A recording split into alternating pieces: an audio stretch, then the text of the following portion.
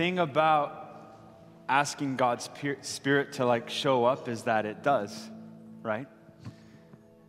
And when we ask him to use us, he just might. And when we ask him to fill us, he will. And that's a unique kind of thing for us as followers of Jesus. It's really unique for us. That's not something that the Israelites standing in front of Ezra and Nehemiah could do, because God's Spirit hadn't come to us yet. Jesus hadn't come yet. And I have to imagine, as I'm reading this, that Ezra maybe had an inclination that there was something better yet to come. That as he's standing there reading the word of God over people, and as their hearts are being broken because they're being confronted with their sin, he pauses to stop and say, you know what? This is meant to be hopeful. So go celebrate instead. Because what's going to happen after that is that they're going to then reinstitute the law, because that's what they had. They're going to go back to making sacrifices for their sin.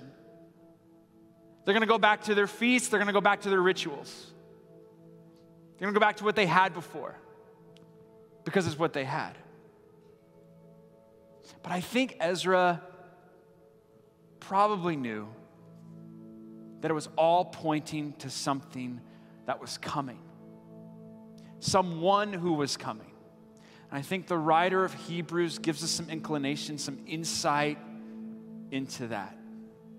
This is what the writer wrote in Hebrews chapter 10. He said, the law is only a shadow of the good things that are coming, not the realities themselves. For this reason, it can never, by the same sacrifices repeated endlessly, year after year, make perfect those who draw near to worship. Otherwise, would they not have stopped being offered? For the worshipers would have been cleansed once and for all, and would no longer have felt guilty for their sins. But those sacrifices are an annual reminder of sins. It is impossible for the blood of bulls and goats to take away sins. The writer is pointing to say, you know what? Those sacrifices under the old covenant, they were just reminders. Much like the Israelites experienced that day as the law was being read over them, they're just reminders of their brokenness, reminders of how fallen away they are from God. And they must be repeated again and again and again, year after year, being confronted with that judgment, that guilt, the shame. But it was just a shadow of a better way, a shadow of something greater. He goes on to say, therefore, when Christ came into the world, God's Son, taking on human flesh, he said, sacrifice and offering you did not desire, but a body you prepared for me, a human form.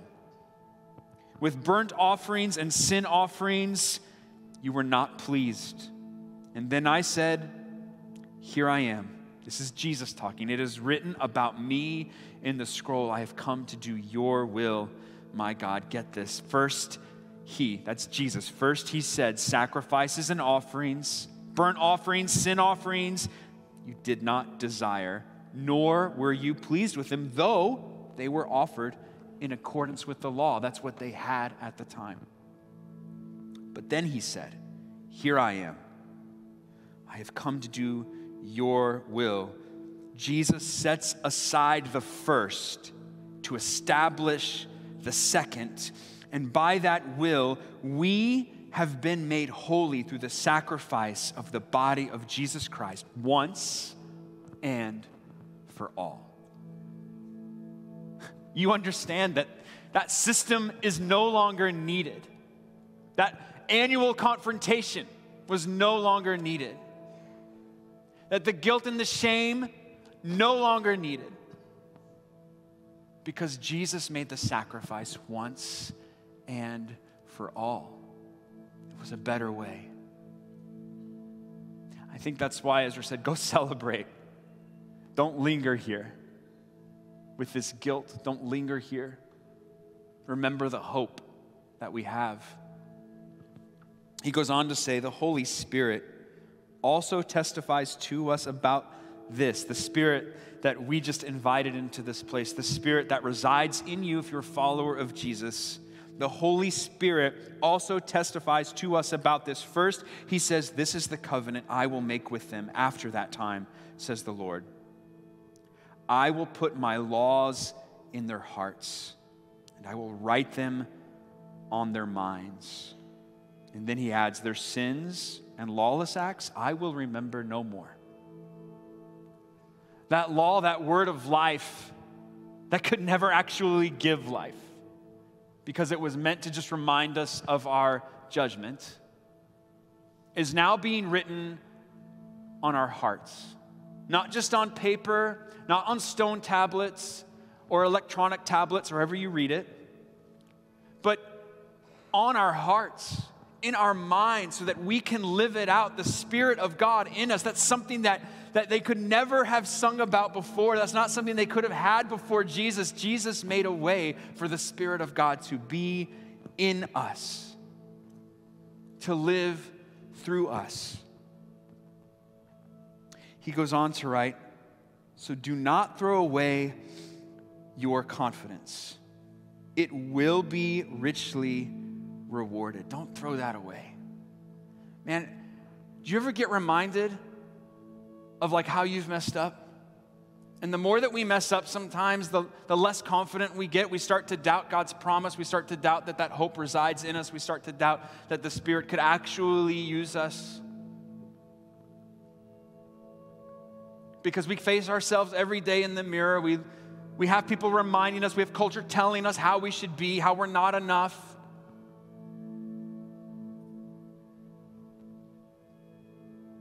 And we lose that confidence in the hope of the promise that we have, of the better way that He has given us. But don't throw away your confidence. It will be richly rewarded. You need to persevere. Why? So that when you have done the will of God, you will receive what He has promised. For in just a little while, He who is coming will come and will not delay. He's coming. We have a promise to look ahead, a promise for the present, and a promise for the future. And that's the hope that we have in Him. It's what we've been singing about this morning. In just a moment, we're going to pause and reflect on the sacrifice that Jesus made, that He made a way for us to have a relationship with Him forever. You know that God jealously desires you? Jealously. In a world that's competing for our hearts, He made a way through Jesus. And as followers, Jesus gave us a way to remember not just the sacrifice that He made, but the promise of the future that changes our hearts in the present and changes how we live tomorrow. Paul gave us some instruction for this in 1 Corinthians. I just want to share this with you. He said, whenever you eat this bread and drink this cup, you proclaim the Lord's death until He comes. I love that He gives us an insight back into Christ's sacrifice, but it's also a promise of the future, that we are going to be restored with Him. So then, whoever eats this bread or drinks the cup of the Lord in an unworthy manner will be guilty of sinning against the body. That's your own and the body of Christ and the blood of the Lord. Everyone ought to examine themselves before they eat of the bread and drink from the cup, for those who eat and drink without discerning the body of Christ, without discerning your relationship with God, without discerning your relationship with one another. You eat and drink judgment on yourself. So this morning, we've been confronted with that. Maybe God has revealed some things in your life and in your heart that need to be rooted out. And listen, it's not to root it out in a place of guilt or shame or judgment. If you know Jesus, that's not what he's about. It's about restoration. It's about the joy of the Lord being our strength. It is the hope that we have. It's not meant to hurt us. He is always opening himself up to us. So, follower of Jesus, take a moment and reflect on that in your heart. Is there anything standing between you and Jesus right now, face to face with him? What do you need to let go of? Is it pride? Is it arrogance? Is it an unwillingness to let go of a sin that maybe is entrapping you? You understand, he has freed us from that. He wants us to walk in that freedom. If you've invited the Spirit into this place, then you already know that. So let him take it. Let him take it. Don't negate the sacrifice of Jesus. Let him take your sin. Let him wash you and make you clean. So you can experience the joy. So you can celebrate together with the body of Christ, with fellow believers, with Jesus, and the promise that he's coming again, and the promise that he is with you now, today, and tomorrow.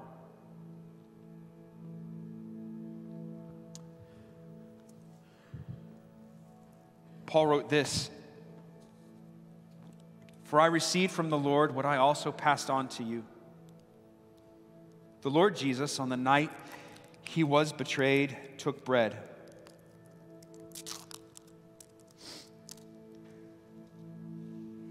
And when he had given thanks,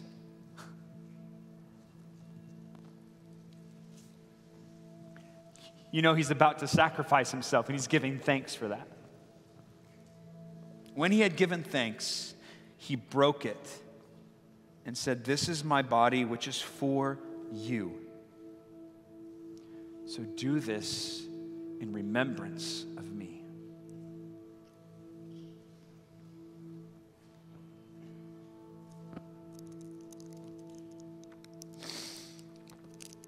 In the same way after, he took the cup,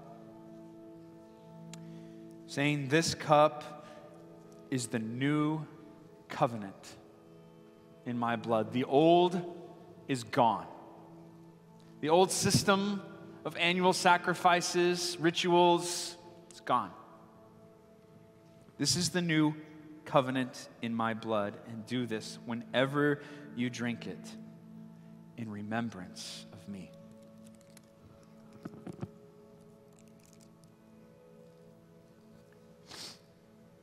It's in remembrance of the sacrifice that he made so that we could have a relationship with him, but it's also in remembrance of the hope that we have, of the promise of tomorrow, that when we come to him, he restores us, that he loves us, that he guides us back to his heart every time. Follower of Jesus, we have to walk in that.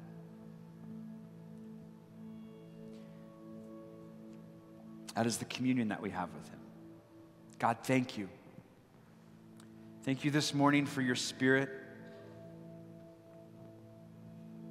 Thank you that you love us, and that as we worship you, the word of life from your Spirit reveals things to us, things that need to change, things we need to repent of, things we need to let go of. And that you replace that, God, when you take it, you replace it with purpose, with life, with joy, with contentment, with rest.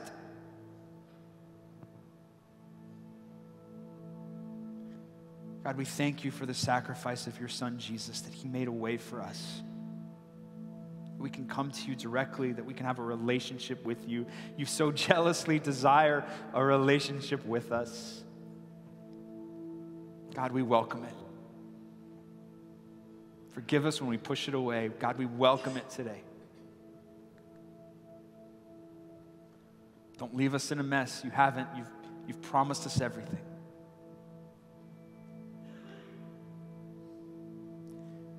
And it's in that spirit we worship you now, God. And we pray this in the name of Jesus, your Son, who gave it all so we could have life. Amen.